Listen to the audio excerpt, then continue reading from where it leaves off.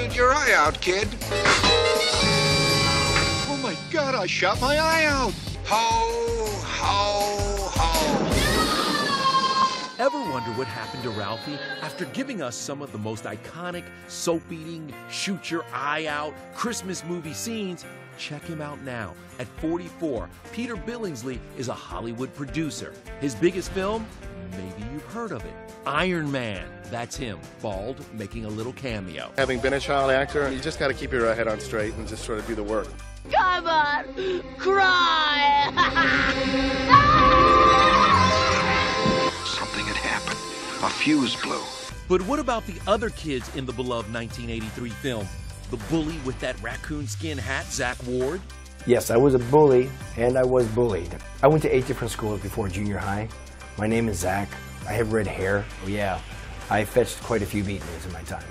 Zach is now 45 and lives in LA. I am still in the film industry. I'm now producing, directing, editing, and writing. There's a film out right now I did called Don't Blink that I produced with Mina Savari and Brian Austin Green. It's on Netflix. Daddy's gonna kill Ralphie!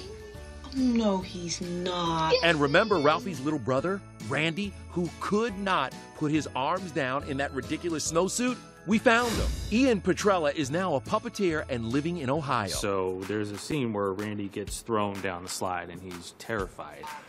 And you're thinking, wow, Ian, you're really good. I'm like, no, I'm just really scared. It wasn't the most stable of sets. It wobbled a lot. Well, Christmas came early as Ian recreated that freak-out moment on the slide for us. Wonder how? Well, the slide really exists in Castle Noel, back where the film was made in Cleveland. And the actual home that was used in the movie was brought off of eBay by this guy for $150,000. He turned it into a museum.